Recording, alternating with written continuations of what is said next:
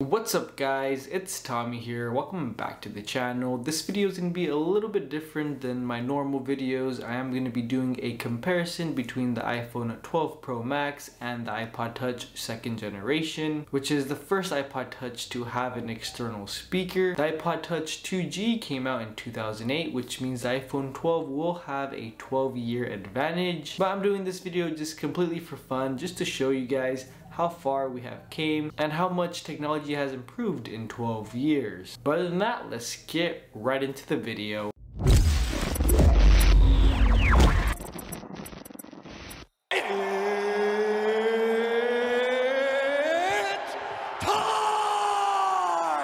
In the right corner, standing 6.33 inches tall, weighing in at 8.03 ounces, iPhone 12 Pro Max. And in the left corner, standing 4.33 inches tall, weighing in at 4.05 ounces, iPod 2nd generation Touch.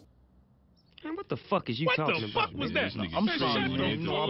I wasn't thinking about it. Alright guys, so we're gonna go ahead and play this exact same song only for 10 seconds. We're not gonna let any lyrics play. I do not want to get in trouble by YouTube, so hopefully we can avoid copyright by doing it this way. The mic is faced toward the phone, so that way you guys can have a better understanding on how loud the audio is. We will have both phones at max volume, and we are gonna go ahead and start off with the 2nd generation iPod Touch first. So let's go ahead and start that right now.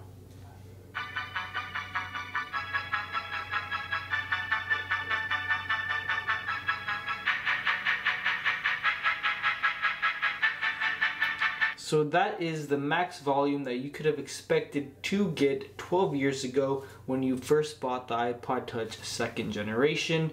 And now 12 years later, this is what you can expect to get out of an external speaker on a brand new iPhone.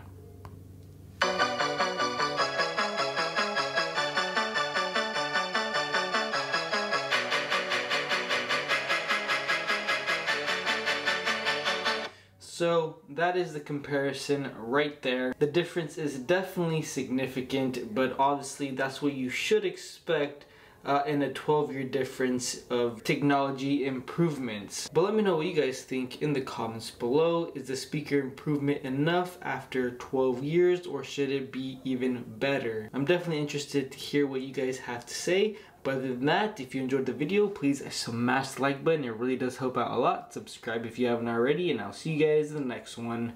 Peace.